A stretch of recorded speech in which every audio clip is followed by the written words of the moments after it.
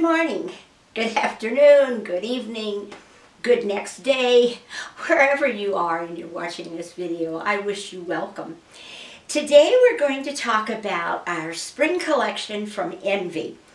And you know, he's such a fabulous designer and he's such a prolific designer. We would call him an artist that throws a painting out every day.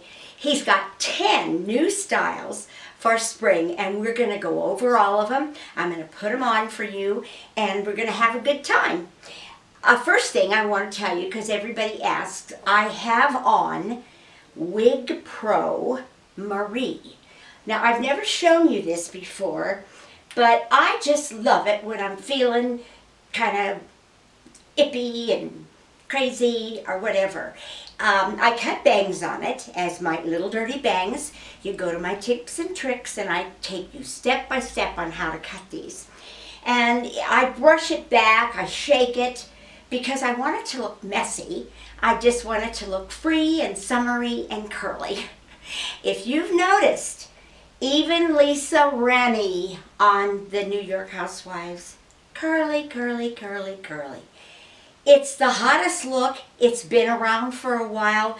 The beachy wave, of course, has been for a while. And it looks like it's not going anywhere. It gives you a lift when you put the curls on. And anybody can wear curls. You just have to figure out on your face shape how we want to do it. Now on this one, I thinned it a little bit here and here because I wanted that silhouette. I didn't want a big bubble on my face. And again, you look in my tips and tricks and I show you how to thin them. Today, the first wig from Envy that we're going to show you, I think this is adorable. We're still getting our wild little curls and they're kind of going everywhere. This color is dark blonde. I want to make sure that you can see the color. It's an open cap. So the price point is fantastic. You don't have to spend a fortune to try the little trend of curly hair. And then if you like it, you can go to something else. Here it is, open cap, sides have stays. And it's wonderful because the back has stays. You've got little straps here that you can make it tighter or looser. I'm going to show it on you and show different ways on me. I always say that. On me, and then we'll see. Oh, I want to show you the back of that too. We'll see what you think.